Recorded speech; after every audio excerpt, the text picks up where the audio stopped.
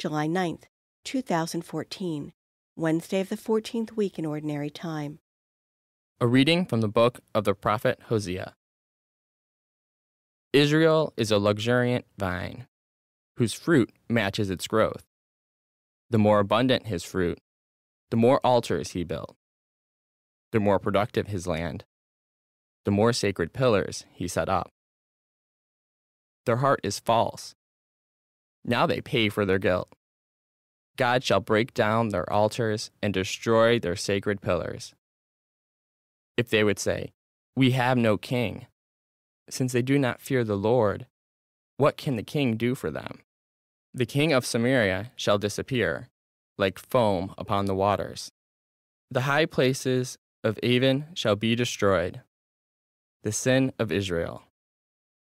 Thorns and thistles shall overgrow their altars.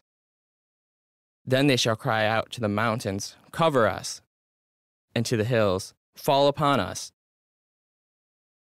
Sow for yourselves justice. Reap the fruit of piety. Break up for yourselves a new field, for it is time to seek the Lord, till he come and rain down justice upon you. The word of the Lord.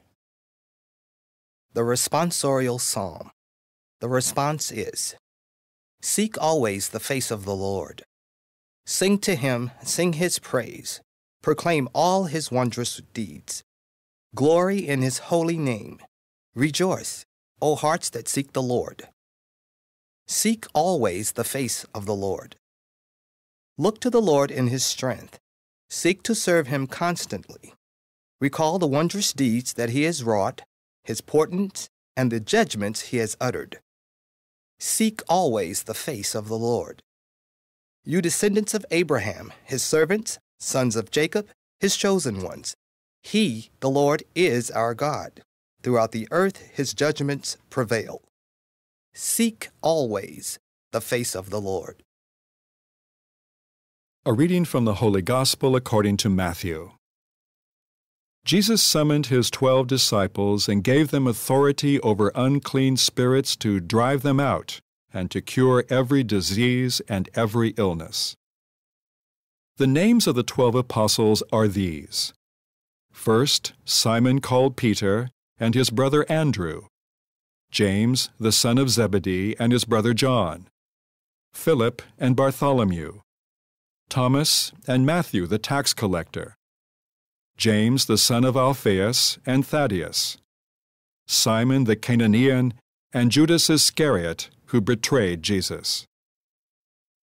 Jesus sent out these 12 after instructing them thus: "Do not go into pagan territory or enter a Samaritan town.